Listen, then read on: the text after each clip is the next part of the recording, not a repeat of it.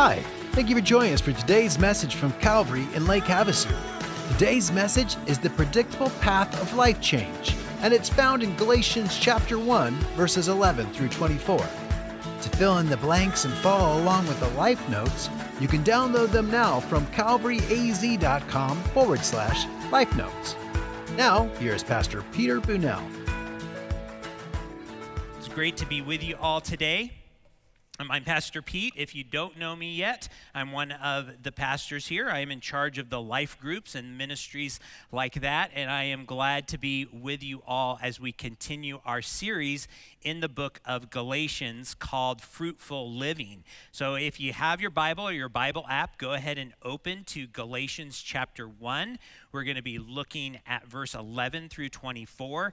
If you happen to be in the room using one of the Bibles that are in the seats under you, that's page 1154.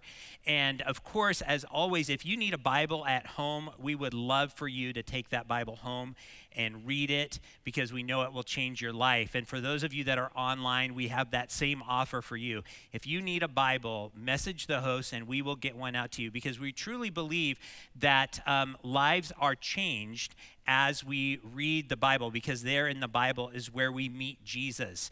And Calvary is all about leading people to a life-changing relationship with Jesus. So we want you to have God's word, and we want you to read God's word. And so speaking of life change, which we're hoping that Bible will produce in your life as you get to know Jesus better, that is today's topic. We're talking about the predictable path of life change. So when I was a young teenager, I was kind of known for my anger. I would go into my bedroom, and if I had something special and I was angry, I would break it. If I had a trophy that I had won, I would do my best to bend that plastic gold until that leg would break off or something like that. Thankfully, today, I'm known not really for flying off the handle or having a bad temper, but being a little bit more calm. Which I'm glad that God has done that in my life. Would be sad if I was still the same person I was in junior high, right? In the year 2000, I told my soon-to-be wife that we would never go on the mission field. But by 2005, I was packing up my wife and my 13-month-old son to move to one of the most remote mission fields in the world, because God had changed my heart and changed the trajectory of my life. In 2017, as I was preparing to preach a sermon in Iowa at the church where I was serving, I experienced my first panic attack, all in the preparation for preaching. And today I'm able to be up here in front of you with relatively low anxiety, rightly thinking about what God is doing, what it means for me to be up here preaching. And today you even get to experience a little bit of extra life change, because I don't have my comfort blanket of that podium in front of me, and I don't have a nice thick notebook of notes in front of me. So we're trying something a little bit new, and if this aspect of life change bombs, you can come back tomorrow and I'll have the podium and the notebook with me. So in all of those scenarios, what is happening? God is moving, God is working, and helping us to become something different because of Jesus Christ, because Jesus is working. And today, when we come to Galatians chapter 1, we are being introduced to Paul's story of life change. He's going to tell us what happened in his life. So let's take a look. Galatians 1, verse 11. For I would have you know, brothers, that the gospel that was preached by me is not man's gospel. For I did not receive it from any man, nor was I taught it, but I received it through a revelation of Jesus Christ. For you have heard of my former life in Judaism, how I persecuted the church of God violently and tried to destroy it. And I was advancing in Judaism beyond many my own age. So extremely zealous was I for the traditions of my fathers.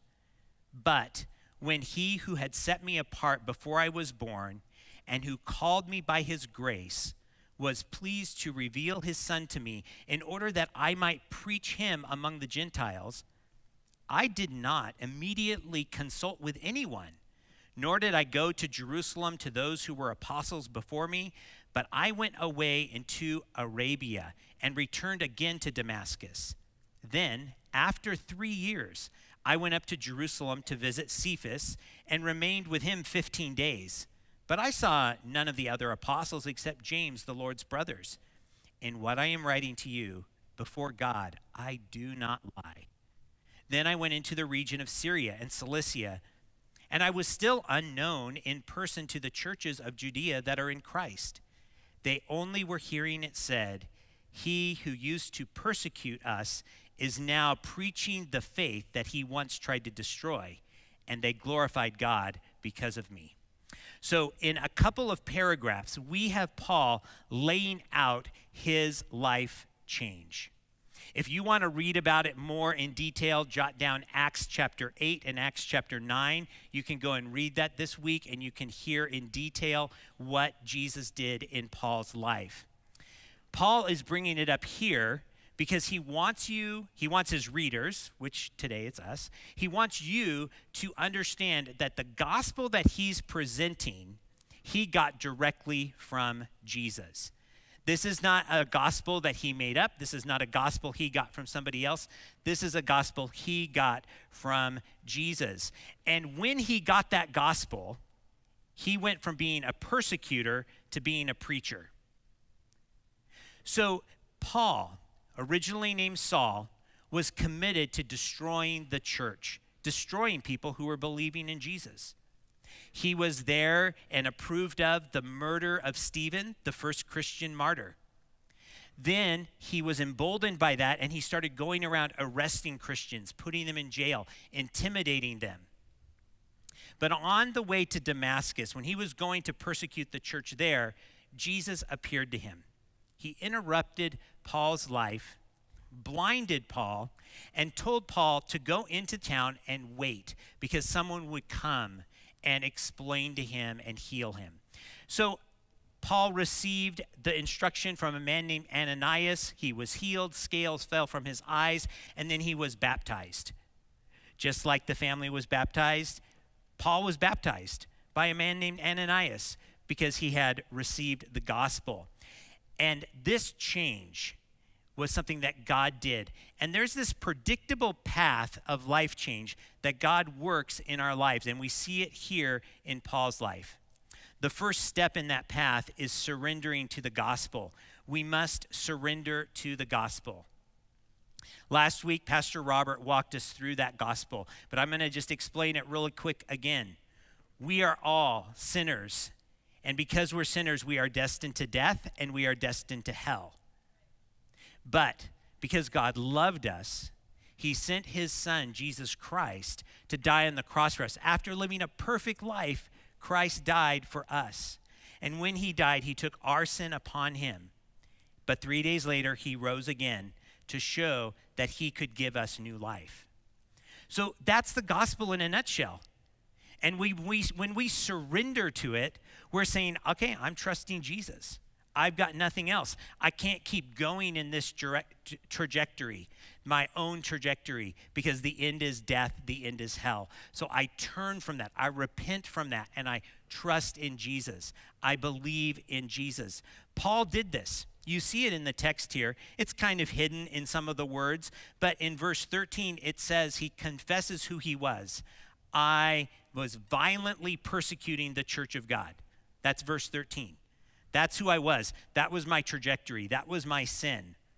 But then in verse 15, you hear the trust. You hear that he's believing in God because God called him to his grace. So grace, this free gift of new life through Jesus Christ. God gave that to Paul. Paul accepted it. He believed in Jesus Christ. And so this is the first step for anybody who's going to have life change. They have to surrender to the gospel. They have to repent and trust in Jesus. But then do you know what? We just keep on living that out. That's what the Christian life is supposed to be. In Romans chapter 13, verse 14, Paul writes to put on the Lord Jesus Christ and make no provision for the flesh. Put on Jesus and make no provision. Take off the provisions for the flesh. This is called putting off and putting on. This is one of the keys to living the Christian life and experiencing life change. We all get the idea of putting off and putting on. Yesterday, it got a little bit hot in Lake Havasu, and it was the reminder that in a few weeks, we're going to be triple digits, right? And the sweatshirts and the coats are going to get put in the back of the closet, put in a drawer. We're not going to need those for a while. But I can guarantee you something. Inevitably, one of my children is going to hold on to her coat. And it'll be July, and she's going to put that coat on because she loves that coat. Even though it's 120, she will be putting on that coat and wearing it because she loves that old clothing so much. So when we're talking about our life in Christ, we kind of do that same thing. We hold on to those old comfortable clothing that's part of our old life, and we fail to take it off and put on Christ. In Colossians 3, it's another great passage where Paul walks through what it means to put off and put on. In Colossians 3:5, Paul says that we have to put off malice, anger, greed, idolatry, sexual immorality. He says to put those things off. And then in verse 12, he says to put on compassion, love, kindness, gentleness. He says to put on speaking to one another in psalms, hymns, and spiritual songs. He's painting this picture that we have to put off the old life, that's repentance, and we have to put on the new life, trusting God, and that what he's going to do is better than those old clothes. So if you're here today and you're thinking, yeah, life change would be nice, I would really like, or it would probably be good for me to stop yelling at my kids. You know, you're not going to be able to do that by simply putting on silence. You can't just say, okay, I'm going to put off yelling, I'm going to put on silence. You can't do that. You have to put on something better. You have to put on encouraging words. You have to put on instruction in the Lord. And when you do that, then you will experience life change. If you're here and you're thinking about the fact that you're involved in a relationship where there's sexual immorality, you're not going to be able to just be like, okay, well, we're just going to stop having sex. That's not going to happen. You're going to have to put off the sexual immorality, and you're going to have to put on righteous living, like not living in the same house with someone you're not married to. You're going to have to put on righteous activity that brings you out into the light so that you're interacting with other people instead of hiding in the dark. That's what life change looks like. Or maybe if you are thinking, you know, we keep talking about reading the Bible, but I really don't do that. I don't like reading the Bible. It's hard to do. If you want to start reading the Bible, you're probably going to have to put off staying up late binge watching Netflix. And you're going to have to put on an alarm and then start reading the Bible. See, life change is about some of those hard choices. Putting off the old life, putting on the new life, repenting of our sin and trusting in Jesus that he has something better for us. So that's the first step in this predictable path of life change. If you want to have life change, take that first step. The second step is to allow time. We must allow time for change to take place. Did you catch the time frame as Paul was describing his life? It says here that he was saved, but he didn't go to Jerusalem. So he didn't go and present himself to all the church leaders after he was saved. It says that he went to Arabia, and then he returned to Damascus. And then after 3 years, he went to see the other apostles. And then he only spent 15 days with them. This was not a big deal. It was 2 weeks, talking with Peter and James. That's it. Then, after that, it says that he went to Cilicia and to Syria. Do you want to know the time frame here based on the Bible timeline? This is 14 years. This is 14 years before the Apostle Paul is recognized as an apostle. This is 14 years before his ministry is recognized. It took time. He did not go from being a persecutor to being a preacher in one day. He didn't do it in a week. He didn't do it in a month. Over a decade of time went by before he was recognized for his life change. It's the same way for us today. Now, you hear a few of those stories where you hear about that instant life change.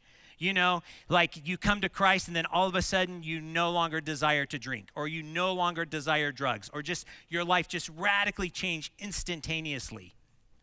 But do you know what? It takes time to prove that. It's proven over time. Paul's life change was pretty instantaneous. It wasn't like he was like, whoops, I accidentally killed another Christian today. No, I mean, he stopped killing Christians. He stopped arresting Christians. But it took a track record. It took time. It took years of proving that life change. Some of our life change looks a little bit more like a battle, like a struggle, like where we're starting over more times than we ever want to admit, because the sin that we're used to just keeps dragging us down, getting a hold of us, and we keep falling into it. It's a longer process, but during that long process of time, God is working out some things in our life, and he's going to complete that life change. I liken this to birthday candles, okay? Birthday candles. Got your cake, comes, everyone sings to you, you blow them out, and they're gone. They're dead. That's like that instant life change, right? You just blow them out, smoke, done, they're not coming back to fire. But then you have those trick candles. How many of you have had trick candles on a cake, right? When I was a kid, I was like, Mom, come on, give me trick candles.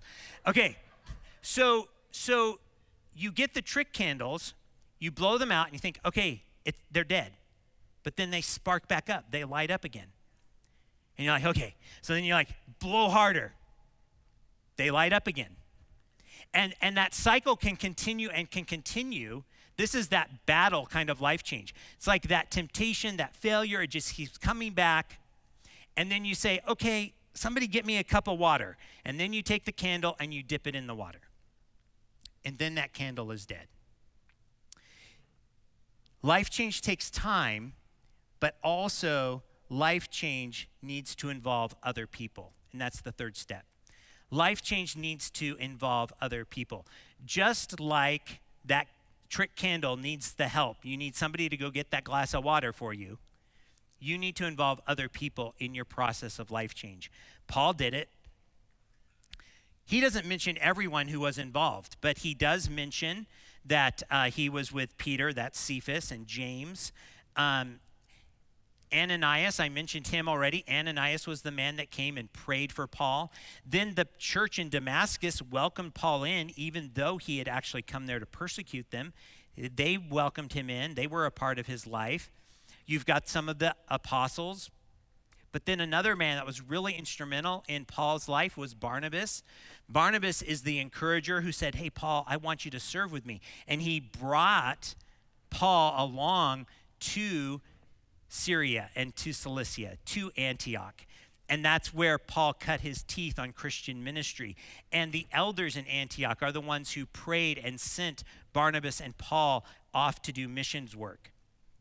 These are the people that were all a part of that life change that Paul needed to experience. Now, I hope that this encourages you today, because I know there's people in this room that have a vision for ministry. They have a vision for leadership. They have a vision for what they could do for God or in the church or in some type of ministry. And it feels like it's taking too much time. You're kind of tired of waiting. But here's the thing. It can take time. This is God's timetable. It took Paul 14 years. Time and people pouring into him, praying with him, serving with him. Others of you are thinking, I'm not thinking about ministry. I'm just thinking about this battle with sin that I'm totally engulfed in. I can't even imagine being done with it. The pornography, the anger, the critical spirit, the sexual immorality, the homosexuality, the greed, the lying, the pride, the self-righteousness. Those things are just like inundating your life, and you're like, I just need that to change. That's what needs to change.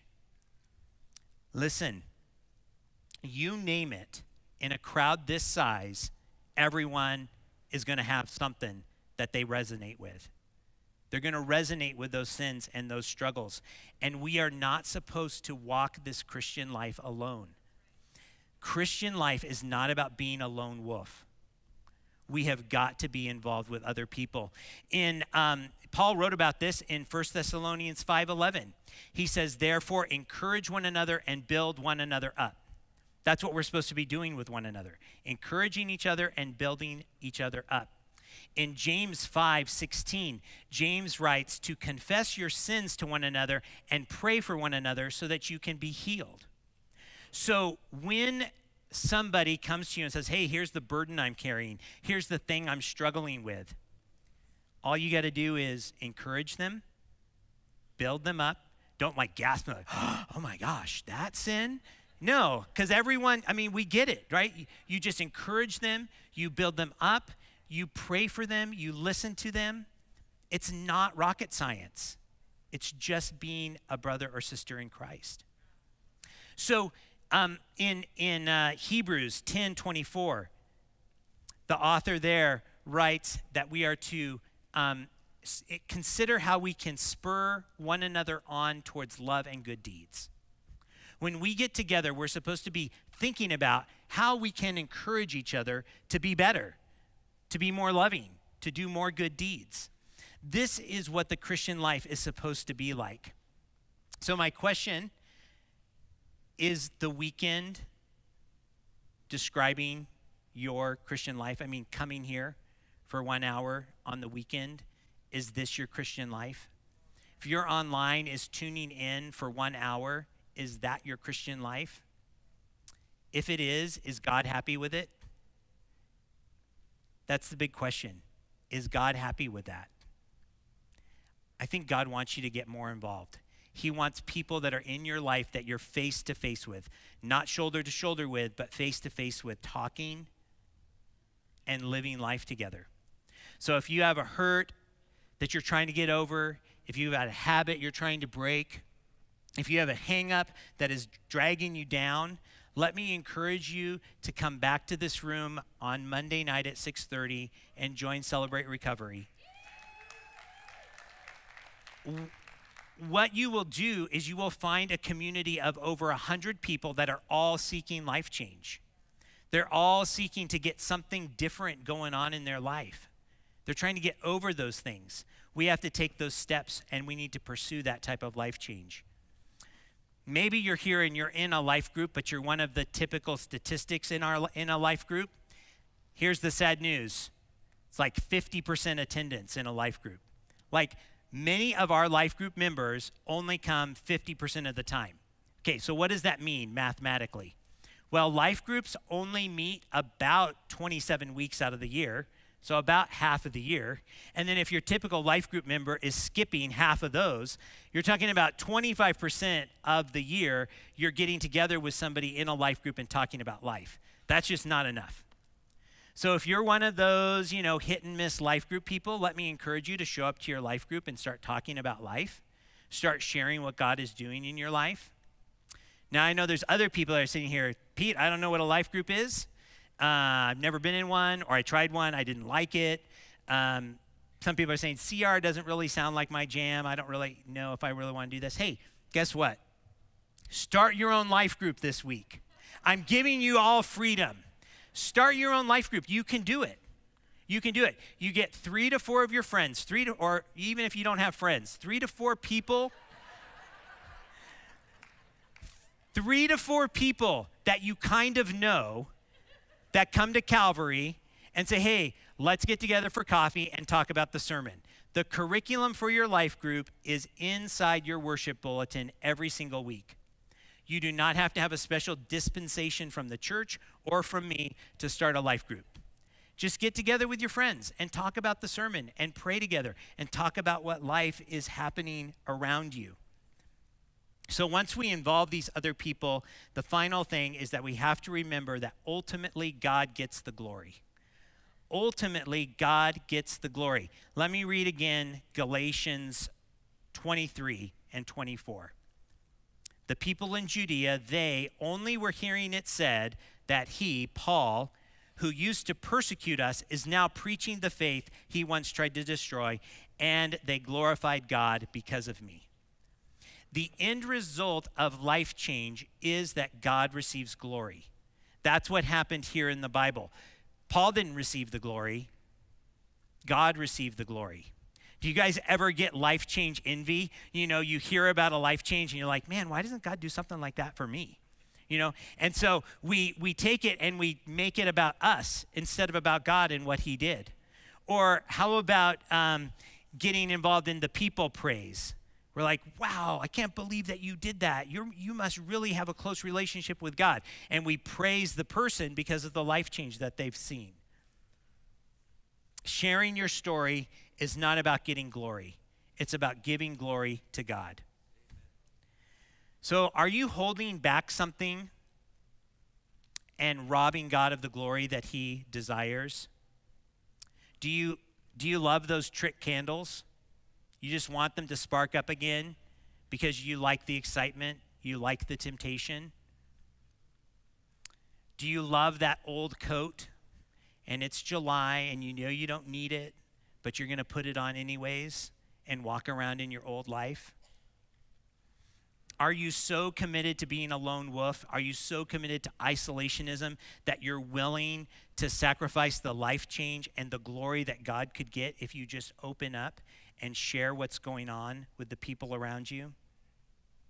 These are all ways that we rob God of the glory and we don't experience the life change that he wants to provide us. So today, what is it that God wants to change in your life? Where is he leading you? How is your conscience stirred today? Are you here and you've never taken that first step of surrendering to the gospel? It's really simple. It's just confessing, hey, I'm a sinner and I know I need Jesus, and believing in him right now. And if you do that today for the first time, come and tell someone on the prayer team. Let them pray with you. Come and tell me out in the foyer or one of the other church leaders. We want to celebrate that with you.